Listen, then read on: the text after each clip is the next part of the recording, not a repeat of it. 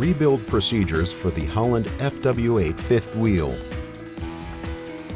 Note: you must read and understand all of the safety procedures presented in the manual before starting any work on the SAF-HOLLAND product. First, remove the fifth wheel top plate from the tractor. Place the fifth wheel top plate upside down on a flat working surface and completely disassemble the fifth wheel top plate. Important: this rebuild procedure will result in several parts of your fifth wheel being replaced. New parts are included in the rebuild kit that came with this procedure. Do not reuse old parts that were removed during disassembly. Prior to the rebuild, thoroughly steam clean the top plate. Then inspect the top plate for cracks, damage, distortion, and loose lock pin holes. Fifth wheels with cracks or loose lock pin holes must be replaced. Important: do not attempt to repair or rebuild the fifth wheel if the top plate is cracked, damaged, or distorted, or if the lock pins do not fit tightly in the top plate. Warning: failure to replace a cracked, damaged, or distorted top plate could result in improper fifth wheel operation and trailer separation, which, if not avoided, could result in serious injury or death.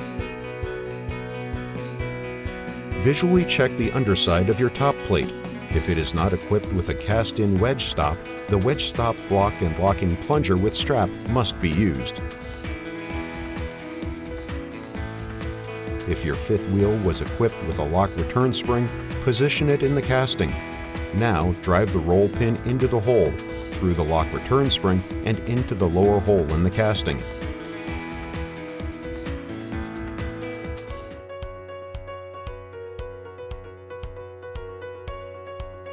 To install the lock, lubricate the contact surfaces of the lock with a light grease.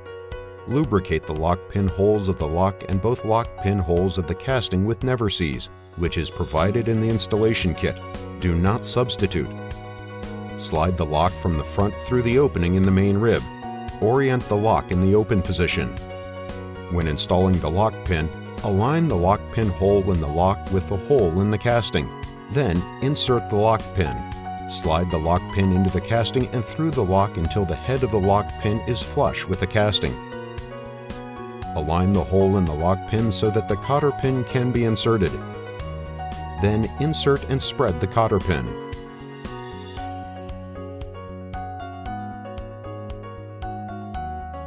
Now place the plunger spring into the casting. Next, install the adjustment wedge. First, lubricate the adjustment wedge with a light grease on all surfaces.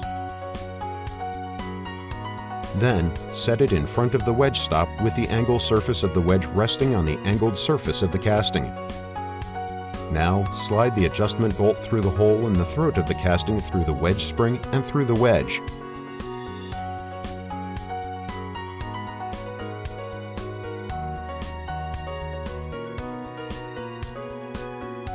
Secure the assembly using the 5/8 11 lock nut. Tighten finger tight only.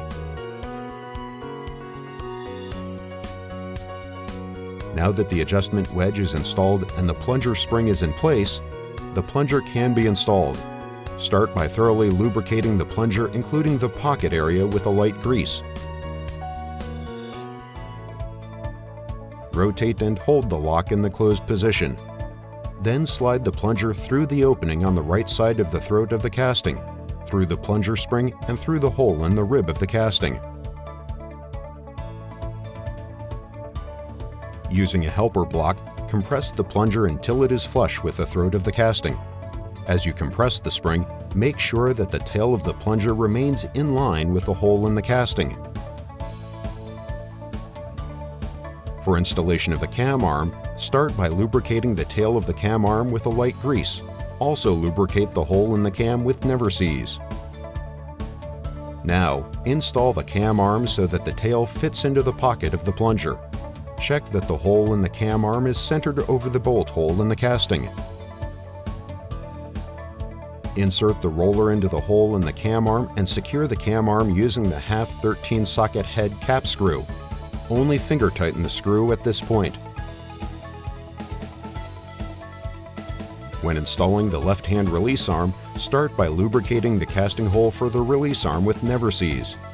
lubricating the square end of the release arm with a light grease.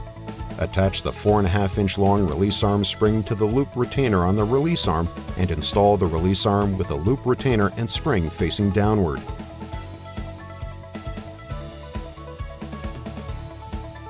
Insert the roller into the hole in the casting and align the roller with the threaded hole in the release arm. Secure the release arm using a 1/2-13 socket head cap screw. Tighten the screw using a torque wrench to between 85 and 100 foot-pounds maximum.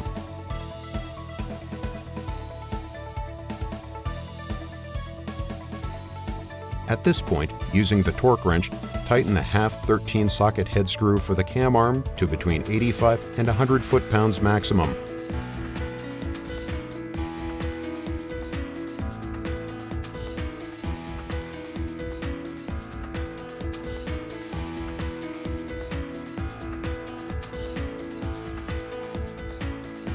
Now attach the release arm spring.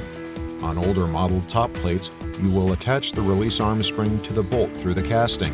For newer models, attach the release arm spring to the cast eyelet as shown here. To install the left-hand release handle and spring, slide the handle through the driver's side release handle window. Install the 3.5-inch long spring on the handle. Slide the spring around the handle towards the loop retainer. Rotate the spring on the handle so that the loop opening is aligned with the loop retainer. Rotate the spring to engage the spring end in the loop retainer. Hook the spring through the casting lug and the handle end through the hole in the end of the release arm. Place the washer over the end of the release handle and secure the handle using the cotter pin. Spread the cotter pin.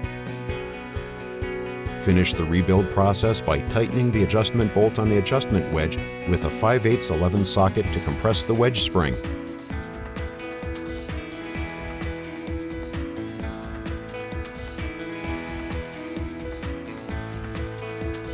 This process should always be followed by the lock adjustment procedure.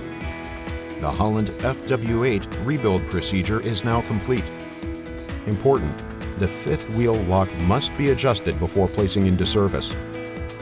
Warning: using an improperly adjusted fifth wheel may cause tractor and trailer separation which, if not avoided, could result in death or serious injury. SAF-HOLLAND recommends performing the lock adjustment procedure after every fifth wheel rebuild. Lock adjustment procedures for the Holland FW8 fifth wheel. Start the lock adjustment procedures by pulling the release handle all the way out to allow the hinged lock to swing open. Use only an SAF-HOLLAND TF-TLN 5001 lock adjustment tool. Set the tool on the fifth wheel and rotate the handle to lock the fifth wheel. The lock must be properly closed before further steps are taken. When adjusting the locking mechanism, start by checking the plunger. It must be visible behind the lock and engaged on both steps. If the plunger is not visible or not engaged on both steps, turn the adjustment bolt counterclockwise half of a turn, then try to lock the locks again.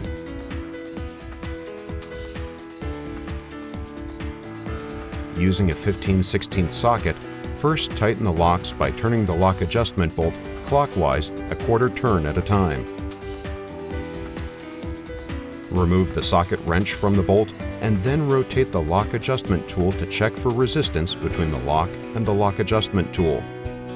Continue to alternate tightening clockwise the adjustment bolt a quarter turn at a time, removing the socket wrench and rotating the lock adjustment tool until you feel the resistance against the lock adjustment tool. Once you begin to feel resistance, stop. It is important to note that at this point, the fifth wheel is over-adjusted and not usable. Loosen the adjustment bolt counterclockwise 2 full turns. Now the lock is properly adjusted. Verify the adjustment by locking and unlocking several times using the lock adjustment tool. Check for proper locking each time.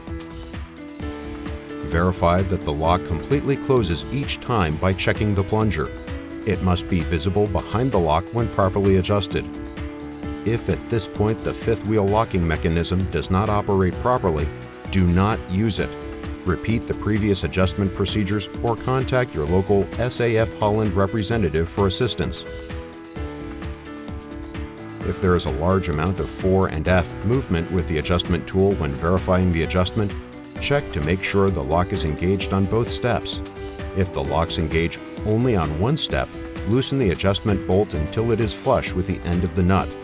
Then repeat the previous procedures of lock adjustment and adjusting the lock mechanism. Remove the tool by unhooking the J-hook from the front skirt and rotating the handle to the center of the tool. Firmly grasp the tool with both hands, slide back, and carefully lift it off the fifth wheel. Do not drop the tool from the tractor. Warning: using an improperly adjusted fifth wheel could result in an improper couple that may cause tractor and trailer separation, which, if not avoided, could result in death or serious injury. It is important to never use a fifth wheel that does not operate properly. If your fifth wheel does not operate properly, contact your nearest SAF-HOLLAND representative for assistance. The Holland FW8 lock adjustment procedure is now complete.